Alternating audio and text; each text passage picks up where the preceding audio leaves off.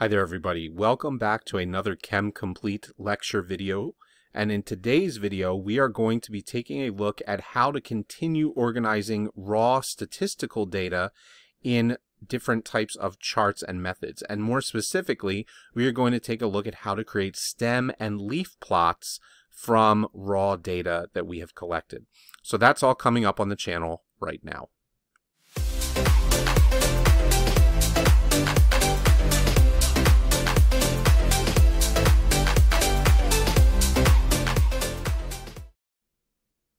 Alright, so organizing raw data into stem and leaf plots.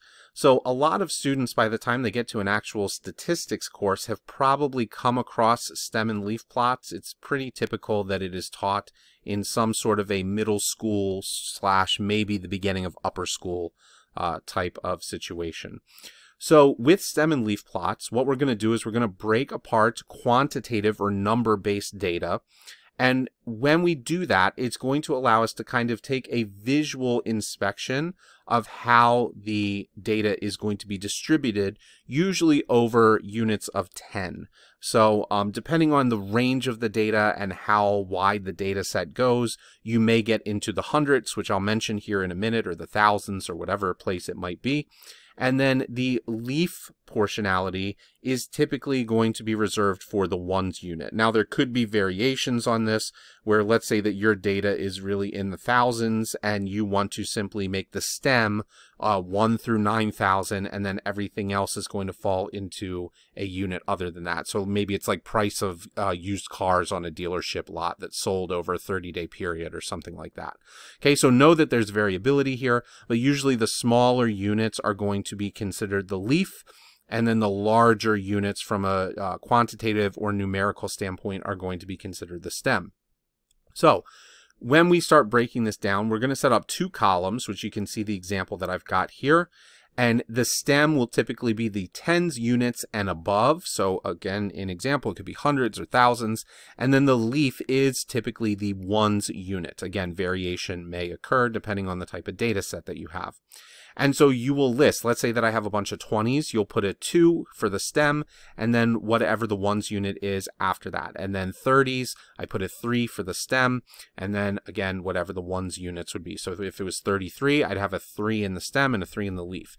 If it was, let's say, 78, I would have a 7 in the stem and an 8 in the leaf. So it's very simplistic in terms of understanding how to do. But it is very useful because it can show a general distribution of what the data looks like. You can kind of look at it, it looks like it's turned on its side from a normal distribution, but you can see, does the data look like it's normally distributed? Does the data look like it has, you know, it's skewed to the left or skewed to the right in terms of numbers? It helps in terms of visualizing some of that. So we're going to take a look at 2 examples here. I'll help walk through the first one, and then I really want you guys to try the second one before the walkthrough.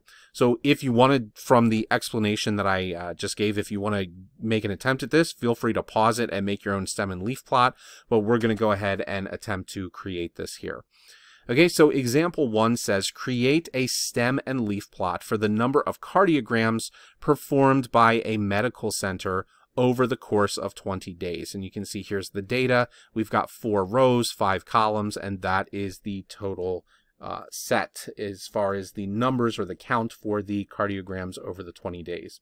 So what I would do is I would simply go ahead and create a stem and leaf plot. I'm going to break it apart into the 2 columns, and I'll say that this is going to be the stem, and then the right-hand portion will be the leaf, just like we saw above. Now, starting here, we want to find what the lowest number set is, and if you take a look for a minute, you'll see that there was one day where they only performed 2. So we technically will have a stem of 0 because there are no tens units that are present there, and then the leaf will be 2 for that particular one. So before we proceed forward, let's just make sure that there's no other examples here, and it doesn't look like there are. So then the next question is, do we have any with a ones unit? So basically anything that would be 10 through 19. And we do have a few of them here. We've got a 13 right here. And continuing to look, we've got a 14 right after that. And then from the rest of the data set, there is nothing else that looks like that. So we've got a 13 and a 14. We'll go ahead and mark those two off. And so I've got a 3 and a 4. And then for the 20s, if we take a look here really quick, we've got a 25, we've got a 20, we've got a 23, and then it doesn't look like there's any other 20s from there. So it would be 20, 23, and then 25. So 20 would be a 0, and then 3, and then 5. And we can mark those off. Okay, 30, there's definitely quite a number of 30s up there just by glancing at it. So let's go ahead and take a look through. We've got a 31, we have a 32, we've got a 33, a 32, a 32, a 36, another 32. That's a lot of 32s, so 32 would most likely be the mode for this set, the number that repeats most often. And so it looks like we're good here. So there was a 31, so we'll do 31. The 32, there's a total of 1, 2, 3, 4 of them. So we need to put a 2, 2, 2, and 2. And yes, it does seem redundant, but you're repeating it because, again, you want to visualize the data or the counts. We do have a 33, and we have a 36. Okay, so definitely a large count there. That accounts for quite a number of the days where these cardiograms were taken. Then moving on to 4.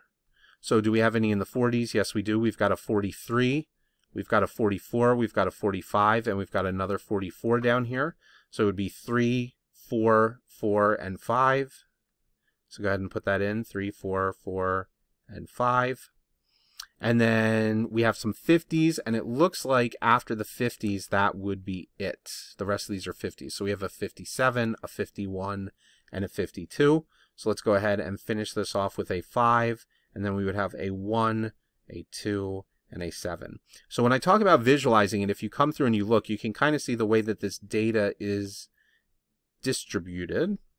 And it's distributed in such a manner that it looks fairly normal in its distribution. So again, if I were to kind of convert this over and look at this, it almost looks like a bell curve or a Gaussian curve, right?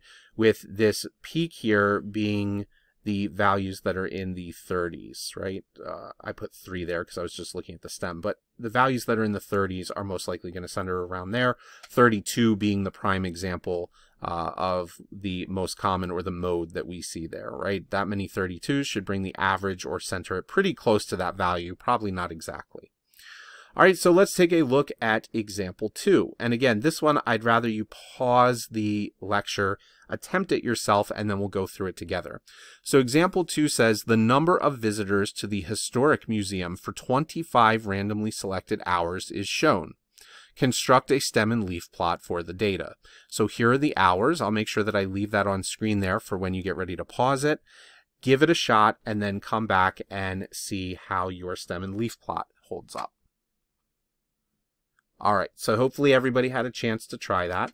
We will go ahead and create the stem and leaf plot. I'm not going to walk through it quite as slow as I did last time, so I'm not going to be circling and going through them, but you can certainly do that for yourself as you go through. So the stem will be over on the left here, and then the leaf portionality will be over on the right. There are quite a large range of numbers here, so I'm going to make sure I extend this downwards to capture all of it, because I'm going to have to go through 1 through 9 on my stem, because if I go back up here, you can see there's numbers as low as something like 15, and then there is a day where we had over 90. It was this one right here. We had a total of 98. So using that data set, what you would get is for stem 1, because there were never less than 10 visitors to the Historic Museum, we had a 5 and a 9. For 2, for the 20s, we had 26 and we had 28. For 3, which is the largest count here, the 30s seem to be the largest count. 3 would be, there was an example where there was 31, 5, 8, 8, and 9. For 40, we had an example with 41, 47, and 48. For 50, we had 3 of them. There was a 53, a 53, and a 54. For the 60s, we also had a fairly large count compared to the others. There was a day where there were 62 in that hour, 63, 67, and 68. Then for the 70s, we had 76 and 79. For the 80s, you should have had 86, 88, and 89. And then finally, for the 9 we discussed a moment ago, you would just have the 98. So that should be the stem and leaf plot. Again, you can see we could make an argument that there's somewhat of a normal distribution, but it really kind of comes up, takes a dip, and then almost comes up again. I don't know that I would quite call that like a bimodal where you have two of them, although it's a little more representative of that. This is kind of just, you've got a distribution that's sort of all over the place here, okay, which can certainly happen. Not everything is going to be a normal distribution. It could just be that there was a random allotment of visitors. It depends on what particular hour, what day, things like that. That would be something that we would be more interested in knowing about the data. What hours were they taken out? Were they always consistent? You know, is it during work hours? Are they on weekends, etc., right? That's all valuable data to know. So anyway, that is how to create stem and leaf plots. I hope everybody found this useful in our continuation of the statistics lecture series. Just as a quick shout out, if you go to chemcomplete.com, if you're in any type of STEM class, we have a lot of chemistry material over there. We also have some things regarding lab reports and how to organize data in lab reports. So I will have some statistics related materials that release on that website very soon that you can go over. There will be free resources as well as there are very affordable paid for resources, you know, $5, $10, $15 for a guide that will take you and walk you through multiple examples of a more difficult concept. So other than that, liking the video will always help the channel and promote us in the algorithm. And I appreciate you guys learning with me. If you subscribe, you'll stay up to date. Leave a comment if you have any questions. I'll get back to you. And I will see everybody for the next lecture. Take care.